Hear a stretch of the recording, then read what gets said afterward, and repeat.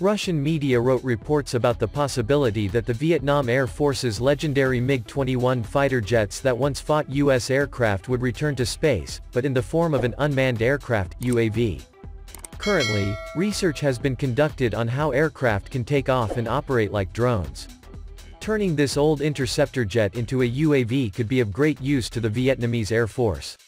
Older warplanes converted to drones, for example, could become target drones for the S-300's air defense system during drills, or they could be used as something else, such as a suicide missile aircraft for long-range ground attacks. Apart from being able to function as a target drone, one option that has been adopted by many countries is to turn it into an unmanned ground attack missile aircraft, because the combat aircraft's complete aerodynamic structure makes this drone qualified to carry out ground attack missions.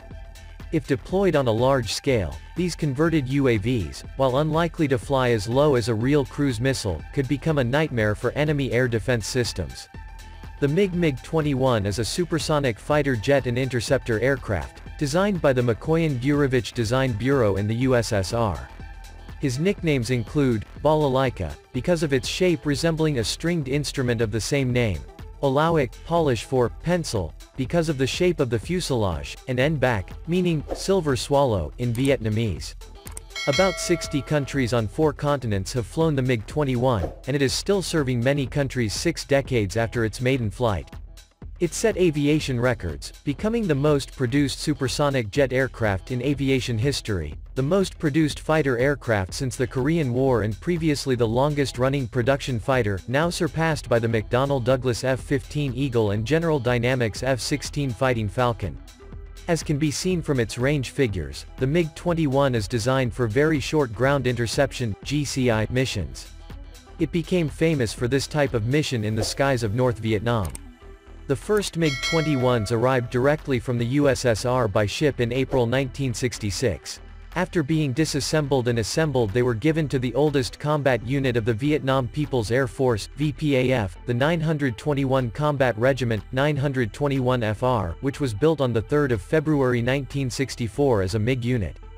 -17. As the VPAF 923 FR was newer and less experienced, they would continue to operate MiG-17s, while the arrival of the MiG-19 J6 version from China in 1969 would make North Vietnam's only MiG-19 unit, the FR-925.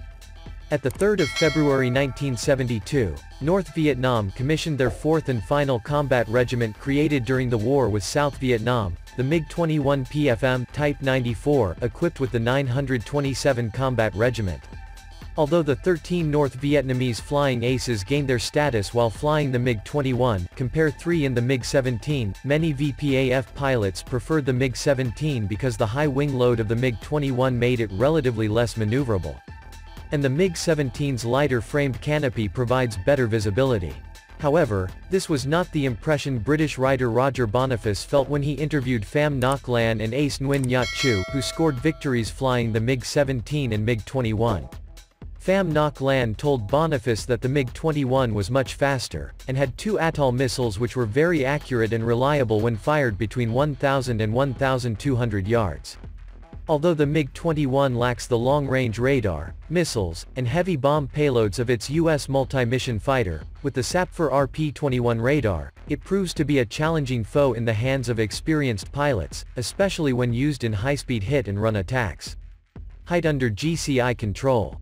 MiG-21 interceptors of the Republican attack group F-105 Thunderchief were effective in bringing down U.S. aircraft or forcing them to dump their bomb payloads.